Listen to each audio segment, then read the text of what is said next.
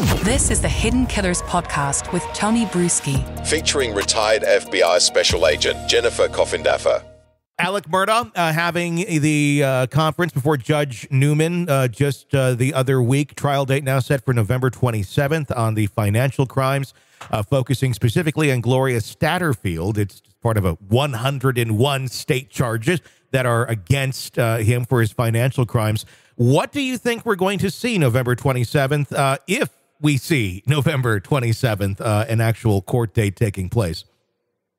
Well, I think that is a big if, right? Whenever you have financial crimes, they're even much more complicated typically than violent crime. And so I could see this being put off. And of course, we're talking such huge numbers, $8.8 million that's at play here, multiple defendants and multiple victims. In regard to Miss Satterfield, a lot of people initially wanted to sort of blame that crime on the Murdaughs themselves, which never made any sense to me. I know it just looked bad that they came upon the accident, if you will, her falling, but it was much more believable what now has been played out, and they just wanted to take advantage of the money that could be gleaned from this horrible accident. Yeah, that's obviously what took place. Who knows if there's anything more to it? I know that we all kind of speculated on that for a while. I am starting to go down the road that would probably may have just been an accident. Accidents do happen to even horrible people.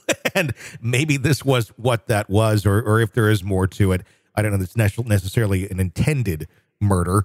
What sort of concerns do you think exist right now within that court system there in South Carolina? Specifically, yesterday we had the hearing, Judge Clifton Newman there, the whole cast of characters back, but we're back in the courtroom as well, where the allegations of jury tampering had taken place with the clerk of court.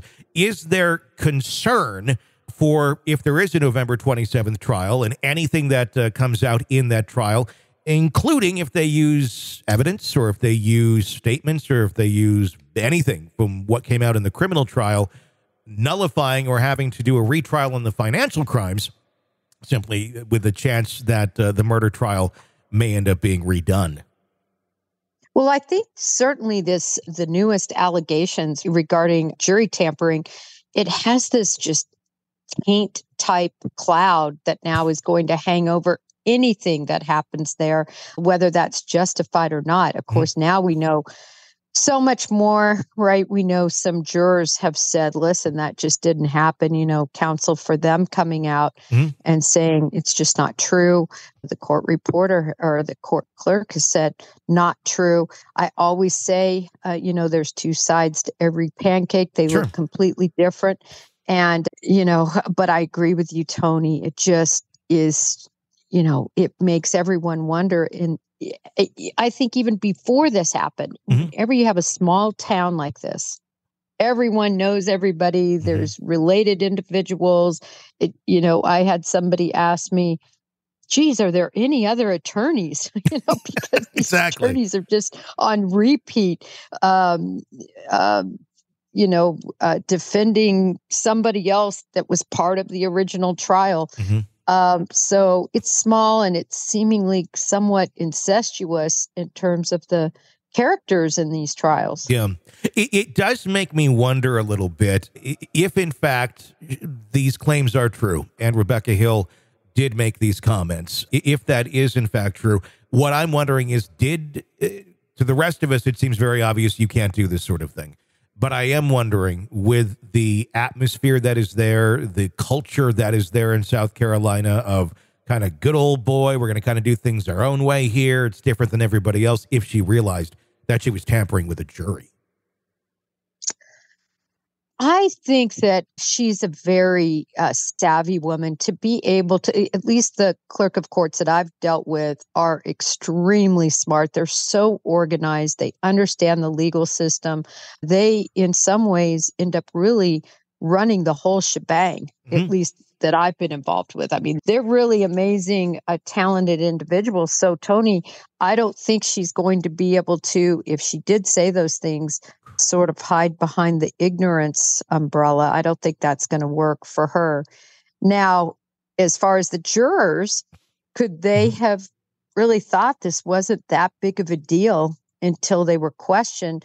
That's a whole nother question. Yeah. I'm still bothered by just the whole the allegations.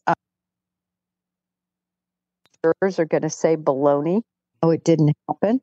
So I want to see every single juror on the stand with their hand raised and their other hand on a Bible saying what happened. That's what I want to see, Tony. I guess the question is, if one half is saying it happened and the other half is saying it didn't, who do we believe? Where does that go at that point? I think, obviously the bigger question of it all is not just who do we believe, it's did it influence their decision in any way, shape, or form? Having a woman walking around, the clerk saying, oh, don't believe it, don't believe that. Obviously, you can't do that. But at the same point, did it actually influence? Because I'm sure these jurors, as protected as they are from outside information, heard people say he's a liar and other people, well, maybe no one, say he's an honest, lovely man. But the fact that they heard that, I don't know that it would have influenced it. But if it took place from that person in that position, in the places that it did, it almost certainly warrants a retrial, I would think. As despicable as Alex Murdaugh is, he still does, as anyone does, deserve a fair trial without someone trying to sway it when it really didn't need to be swayed. I totally agree. I think that is stepping beyond that line. And really, the line is not gray. The line is black and white. Yeah. You cannot, in that position, influence, especially if the words that were spoken were truly spoken. But I think, Tony, say we have, half of the people say one thing, it didn't happen. They're making it up. They misunderstood, whatever they're going to say. And then the other, individuals say it did happen. I think it's really going to come down to the assessment of those witnesses. Yeah. And their recounting of what happened. And then there's, that's going to have to be assessed for the veracity of each of those. And then a judge is going to have to make a decision based on what they hear. You're locked into the Hidden Killers podcast. Want more? Start binging on all of our true crime podcasts right now through Apple Podcasts and get an ad-free experience when you sign up to be a True Crime Today Premium Plus member exclusively on Apple Podcasts. More of the Hidden Killers podcast dropping soon. Press subscribe now.